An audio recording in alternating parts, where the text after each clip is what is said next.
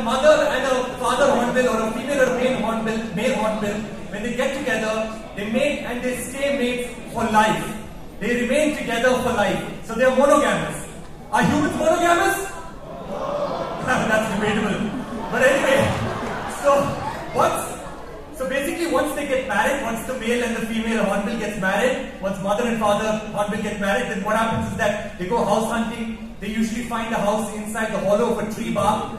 Then the mother goes inside, she lays eggs. Once the eggs hatch, then what happens is the chicks are born. Once the chicks are born, then what she does is that she does the ultimate sacrifice.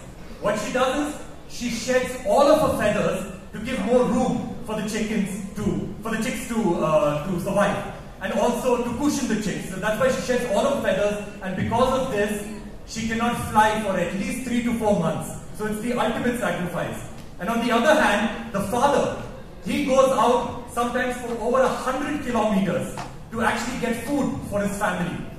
So what happens in a situation where the father has gone out 100 kilometers to actually get food for his family, and then a hunter or a regular guy just kills the hornbill for sport or for food?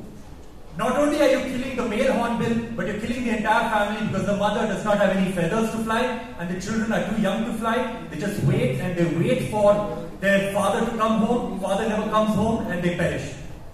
So we can learn acts of kindness from the hornbill, and we can showcase acts of kindness to all species and all life, because that is what Vasudhaiva Kutumbakam is all about. Our next song is dedicated to the hornbill. Here is Pulse.